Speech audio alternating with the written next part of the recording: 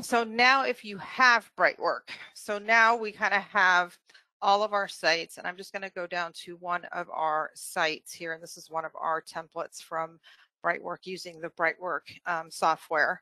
So here it doesn't look much different, but we do have some other features that are available here.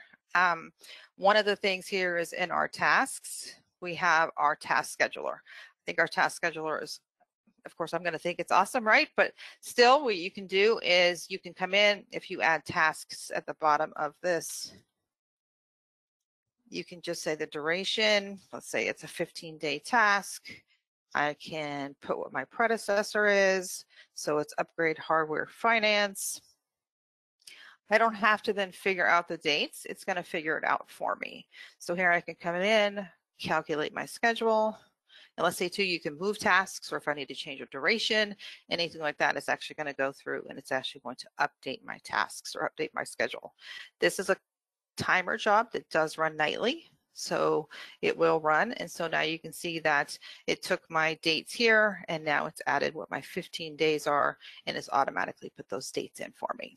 So that's how our task scheduler works in BrightWork. So another thing, just real quick, you do have some task reports down here on the BrightWork template. So here's all my active item Gantt. If I want to see all my projects within a Gantt, I can see that here as well. And then if I just want to see my tasks that are in a Gantt, I can see that as well. We still have our documents and we still have our risks where we can manage our risks. We do have work boards where we can just kind of put things in that, where we can have actually things here in a board. So if I am Tracy, I am working on this task and I want to move this over and say that I am in progress with that, it's going to move that over for me in progress, and now it's going to set that to 50% complete. These swim lanes, of course, can be there or not there or based on other information. And then these, as you see, are our task statuses.